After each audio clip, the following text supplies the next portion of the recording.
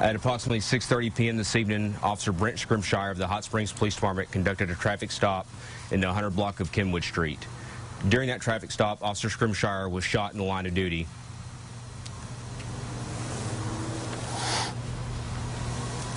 Unfortunately, Officer Scrimshire has passed away due to his injuries.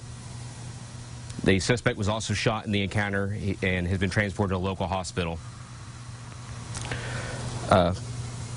The investigation has been turned over to the Arkansas State Police in the interest of transparency. At this point, we just ask for the community's thoughts and prayers with Officer Scrimshire and his family here at the Hot Springs Police Department.